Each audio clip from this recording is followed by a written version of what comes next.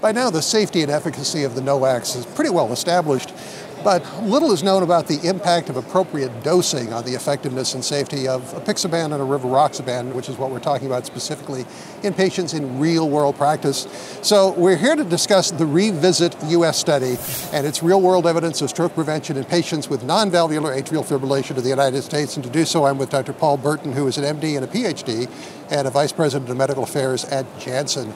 Now, this is data that's being presented at the European Cardiac Arrhythmia Society in Paris. Tell me a little bit about the trial, first off. Yeah, so the Revisit US study is a very interesting study for us. It's just under 31,000 patients, so it's large.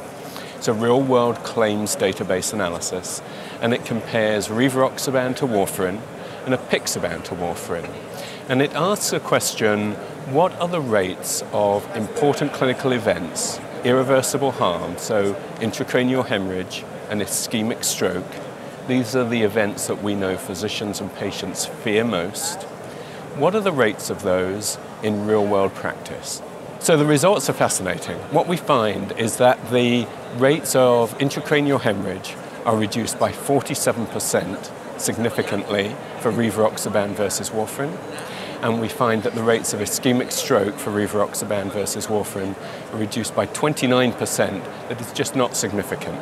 These are data coming from, a couple of trials that you're using data from Aristotle and the registration trial for Apixaban and Rocket AF, which was the registration trial for Rivaroxaban, correct? So Rocket AF was the registration trial for Rivaroxaban.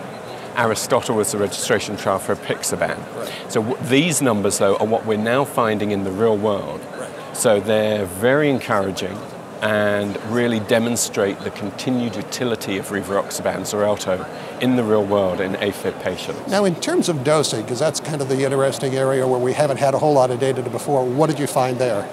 Well, the interesting thing is, so we find a reduction in intracranial hemorrhage and ischemic stroke for Rivaroxaban versus Warfarin. With Apixaban, there's also a reduction in the rate of intracranial hemorrhage, a small 13% non-significant increase in the rate of ischemic stroke. We know that there are differences in adherence with twice-daily and once-daily drugs. We know that patients or physicians prescribe different doses of drugs. So it's an interesting finding because it tries to integrate real-world use of these agents with clinical outcome. And again, we find very robust, consistent reduction in these important events with Xarelto. So is there a lesson to be learned? I mean, doctors are really concerned about the risk of bleeding. And of course, patients need to be concerned about not only that, but also the potential down the line of a stroke. So in terms of dosing, what can you say about a lesson learned from this? Yeah. I think we published a study a while ago that showed that patients and physicians fear stroke almost as much as they fear dying. We believe that you must not trade off a reduction in bleeding, which is preventable and is treatable, with reduction in an event that is irreversible, so a stroke. I think what we see here in this study for the first time is, again, consistent reduction in these endpoints for Xarelto. Taking drugs appropriately.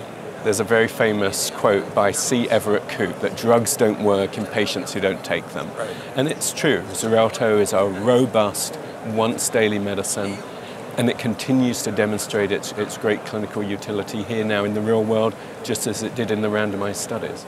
Were you able to look at how well doctors are following the guidelines in terms of dosing? We haven't looked at that here.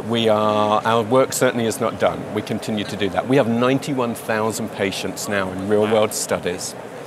And you know as well as I do that this Explorer program of ours, when all said and done, will have 275,000 patients enrolled in new indication-seeking trials as well as real-world evidence. And I think that when all said and done, we'll be able to really definitively answer that question. But these data are provocative and very reassuring, I think. Absolutely. And we have a variety of coverage from a number of meetings, as you might imagine, in CardioSource World News. Please check that out, where I'm Executive Editor Rick McGuire.